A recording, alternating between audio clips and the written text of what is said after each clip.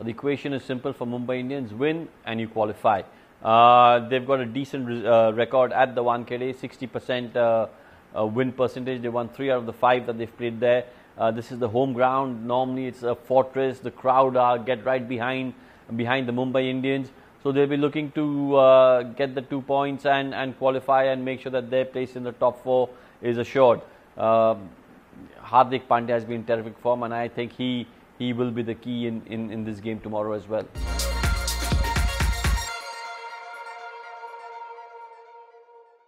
Well, from Sunrisers Hyderabad's point of view, David Warner has gone back, and that is going to be a massive, massive loss.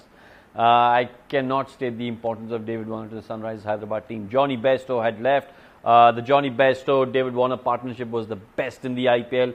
One half left earlier, now David Warner's left earlier. Riddhiman Saha did quite well in the last game.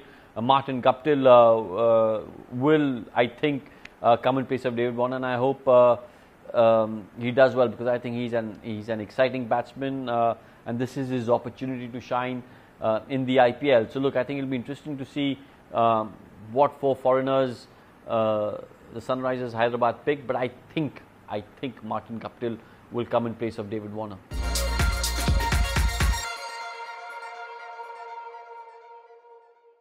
Well, Hardik Pandya has been in outstanding form this VO IPL, and as an Indian fan, when I say Indian fan, I mean not only Mumbai Indians but Indian cricket team fan.